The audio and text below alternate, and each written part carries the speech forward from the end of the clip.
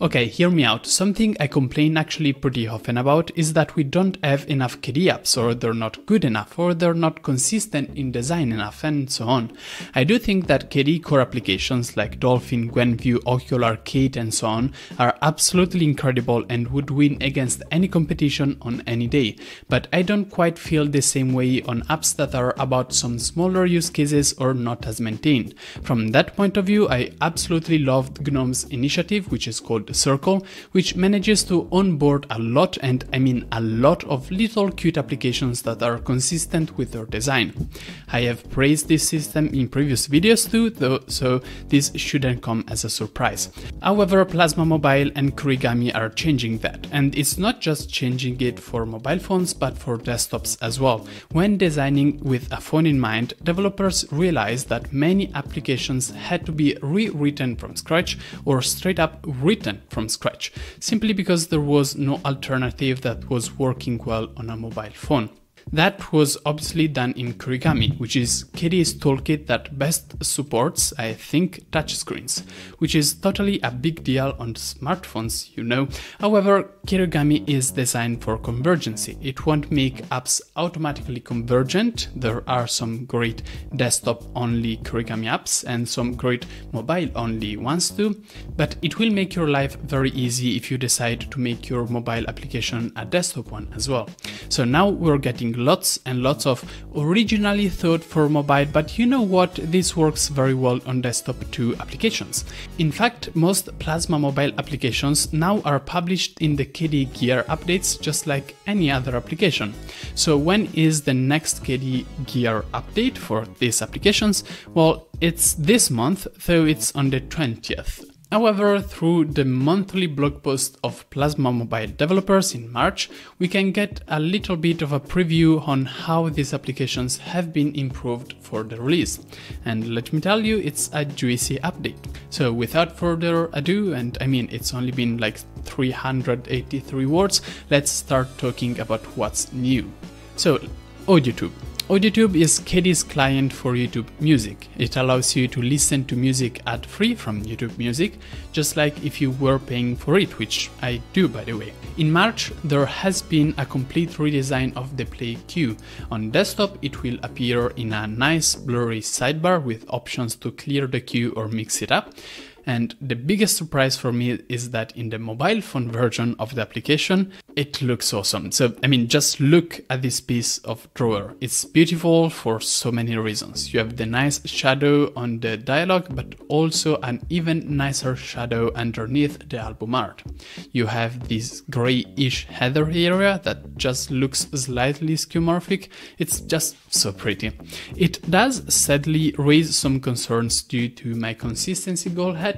In fact, we did already have a drawer that pops from the bottom, so what was wrong with that one? Why was a new one designed? Is it a consistent component that multiple apps can use? Will this one replace the old one? And so on. Luckily enough, the consistency goal was replaced with a new goal last October, so I can happily ignore all of those questions and just say, hey, it looks beautiful. If you aren't sold on how pretty Audiotube is, and if so, what is wrong with you, you can check out this screenshot which showcases the fact that now Audiotube current song, album art and artist will be correctly picked up by the desktop and displayed in a widget in the system tree or wherever you want. A lot of features were also added, and it's not just design changes, and I do mean a lot. Now you can clear the current playlist, clear the search history, there's an about page, you have your favorite songs and most split songs as playlists. It's much lighter on the RAM, you can share songs, you can create your own playlists, and so on. It's a lot of things which I did not expect to all happen in just a month. Phonebook. This is a contact application and I won't talk much about it, given that this one is probably much more on the mobile phone side of things, but I do want to point out that the big redesigns happened here as well, and this application is also using the bottom drawer that I mentioned above, which makes me think that it's indeed some sort of reusable component. Ariana. If you follow my channel, you know about Ariana. Actually, you should know about at least 2 different Arianas.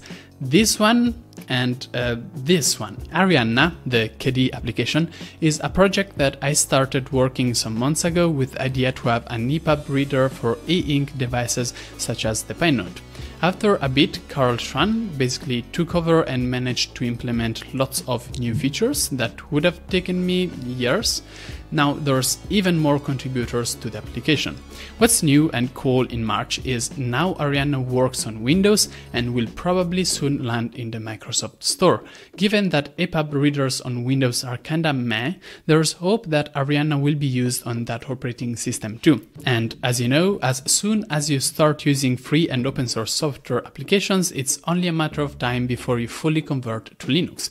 Also, Ariana is getting quite future-proof by now compiling with Qt6, which will come with like KDE Plasma 6 as well on all of your desktops. I do have a couple of announcements before I go on, and it's big changes for my channel. Well, firstly, I reached 15,000 subscribers, so thank you so much for that. To give back, from now on, all of my videos will be available as blog posts as well, and I mean literally word per word. If you just prefer to read, you can click in the first link in the video description or go to blog.nico.law. Also, all of my videos will now have manually written English subtitles, and each one will have chapter marks. All of this actually takes effort and money, so I started adding some benefits for patrons as well, such as private kind of podcasts, blog posts, and polls. Thank you so much to all the people helping me out with the channel. My goal is $700 each month, and it's not easy, but if you can chip in something, that would be lovely. Otherwise, don't worry, it's still lovely. Tokodon. Tokodon is a Mastodon client. Just a few months ago, I actually tried out on Plasma Mobile, but sadly it could not fit my use case perfectly back then because it lacked a major feature that it now has, being able to create polls. But of course, it doesn't stop there. The view to compose messages has been redesigned to make sure that you can see the post that you're replying to. You have settings to filter out certain types of notifications. So, to be fully honest, on all of my devices, I'm always in Do Not Disturb mode. And finally, there's also support for follow requests now. I gotta say that in English, this S at the end of the word, it's always so difficult to pronounce. You can see all of the people who would like to digitally stalk you, and you can just go through the list and click on deny on every single one, except, of course, if it's me, Plasmatube. Well, you can't have a YouTube Music KDE client without obviously also having a YouTube KDE client, and that's Plasmatube. And you guessed it, this client was also redesigned. Now the thumbnails have rounded corners, similarly to how YouTube itself does it, and the media player has a completely new look that you can see in these screenshots. I really appreciate the fact that the person who did the redesign, Mathis Bouchard, clearly how not you pronounce it, sorry about that, decided to use one of my videos to showcase the feature. Neochat. This is the Matrix client of KDE. By the way, all KDE communication happens on the Matrix servers of KDE, and sometimes it's bridged to Telegram as well. And this makes this client immediately quite important for KDE developers. In the latest round of changes, we have that all the status updates, people joining the room, people changing their usernames, and so on, automatically gets aggregated together, which makes navigating rooms much easier. On other Matrix clients, sometimes I have an entire screen just of these status changes. There's a new command to send a knock event to another room, which I just love as an idea. And as KDE is working on accessibility, keyboard's navigation was also improved significantly. There is no longer an hamburger menu, but a more simple plus icon with just a couple of actions like creating a new room or starting a chat. The video controls of the videos sent on Matrix now have more options like a volume slider. You can copy images to the clipboard. There are quick formatting options when you select text in the message that you're writing. And finally, the account switcher now has context menu with more options about accounts. This is a lot of stuff, and I know that you might not be directly interested in Neochat. After all, not everybody uses Matrix, but remember that if anybody works on another chat application, all of this progress can be applied to that chat application as well. So it's making KDE future-proof even on other type of clients. Powerplant. Finally, to showcase just how good Kirigami is at making well-designed applications, let me talk about a project that has been posted publicly 6 hours ago at the time of recording. It's obviously still in the early development stages and such, but look at these screenshots. Like, come on, this application is meant to help you at not killing your plants, which is a pretty tough goal, but it does so in a way that just makes me go, wow. And yeah, this application was created yesterday. Like the day before yesterday, this didn't exist, and now it exists. I think KDE apps have a bright future, you know?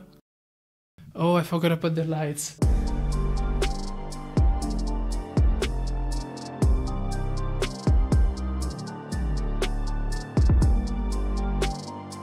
Lights.